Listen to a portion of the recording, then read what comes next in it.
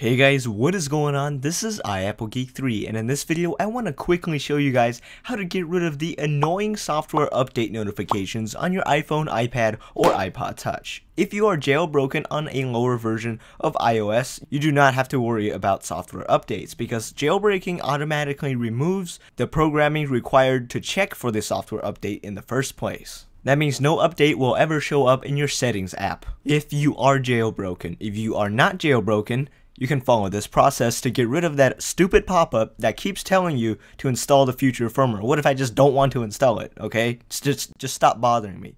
For this video, I will be using my iPod Touch 5th generation, which is the only device I have right now that has a software update. And yes, I have tested this method. This will work on basically all versions of iOS that are currently available. So if you don't want to update to iOS 10 or whatever the case may be, this will work for you.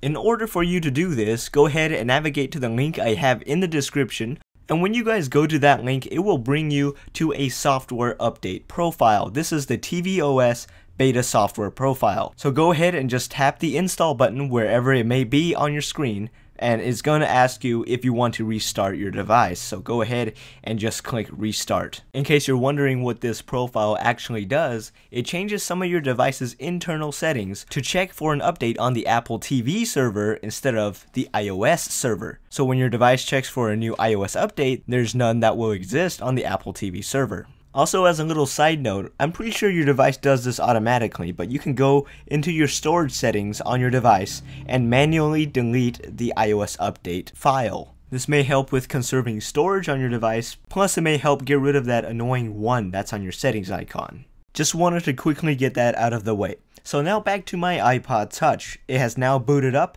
and when we slide to unlock, we can go into the settings app, go into general, and go into software update, and there will be no updates in here. No matter how long you wait for it or how many times you refresh this page, there will no longer be a software update in the settings app until you remove the profile. So I'm on iOS 7.1.2 and it's telling me that there's no new update. This is how effective this profile is. Alright guys, I hope this video did help you get rid of the annoying software update pop-ups that you've been getting on your device. If this video helped you in any way, shape, or form, be sure to go Ben 10 on that like button. Don't forget to subscribe if you haven't already, and consider joining the Geek Squad Nation. Anyways guys, until next time, peace.